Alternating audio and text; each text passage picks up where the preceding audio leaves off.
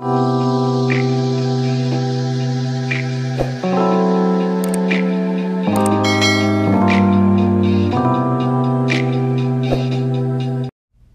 guys, so today I'm going to be showing you proof that global warming is real.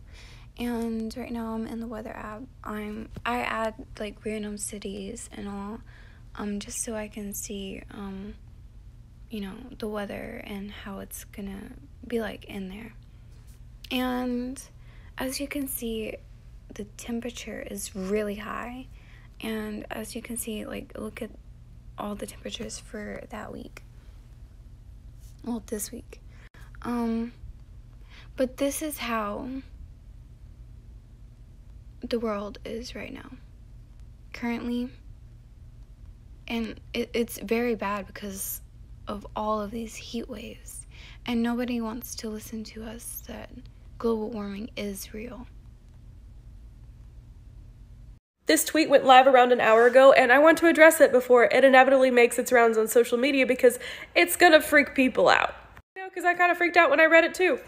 Anyways, for those who are visually impaired, the tweet behind me reads, "Breaking. Scientists say the current rate of extinction could wipe out most of Earth's species by 2200, assuming no fundamental economic system change away from growth." So it's true that species are going extinct at an alarming rate, and that rate is increasing thanks to things like climate change, which is also getting worse thanks to things like the need for unlimited economic growth. But most of Earth's species going extinct by 2200 is literally the worst case scenario. And we are not quite on that trajectory, nor even if we were, would it be set in stone.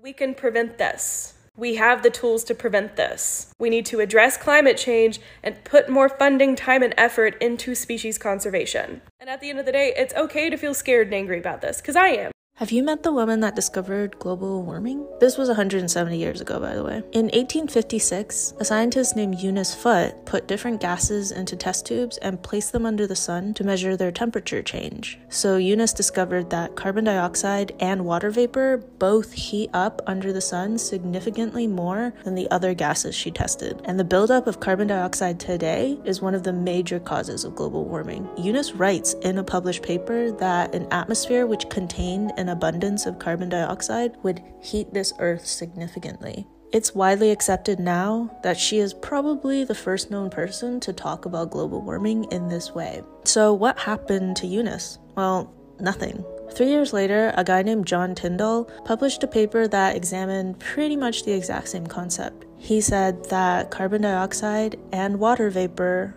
both absorbed and radiated heat, and it blew up. John coined the greenhouse effect, and he's considered one of the fathers of climate science today. There is no proof that John knew about Eunice's work, but he did publish a paper about color blindness in the exact same edition of the exact same journal that Eunice had published her paper about gases 3 years prior. As for Eunice, she faded into obscurity. Her paper was presented at a conference, but she was not the one to do it. A scientist named Joseph Henry did it for her, and she soon disappeared from science history. There are not even confirmed photos of her today. The ones that you see here, they could be her, they could be her daughter, they could be her sister. To no one's surprise, at the time, women were generally only considered amateur scientists, and her paper was only discovered by a geologist in 2010. It's assumed she didn't have the funding or resources to continue her research. So the next time anyone tries to start a sentence with, well, historically men, just remind them of all the Eunices that history forgot. What Earth will look like by 2050. This is what our Earth is going to look like in 2050 if we don't fix this damn global warming that's going on. And people are not taking this as seriously as we should. Okay, do y'all understand if we don't meet and cut down fucking the pollution, meaning electricity, cars, being fuel efficient, all these things, eating out at restaurants, like all these things causes pollution.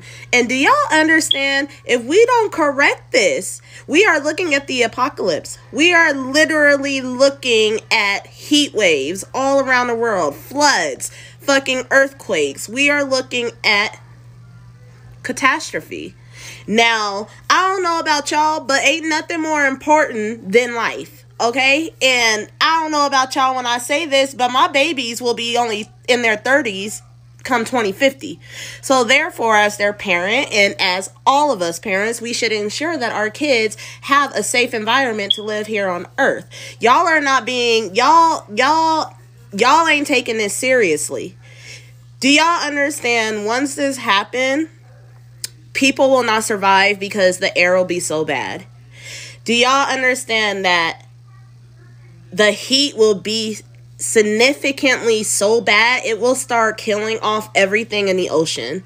Now, I'm not a science whiz by far, but I do know our ocean and our trees are our main resources for oxygen. Okay, so let's think about the ocean. There are parasites and everything at the bottom of the ocean that releases this oxygen to us. So if everything at the bottom of the ocean goes, we go. Y'all are not hearing me. This shit is vital. So what needs to happen is people need to start writing to the government. Okay, say that you're not gonna vote for them if they don't get a roll on this shit. For real. Peter Kalmus is needing billions of climate control activists at this point because the government is just not listening. We all know the government is for themselves, all man for themselves.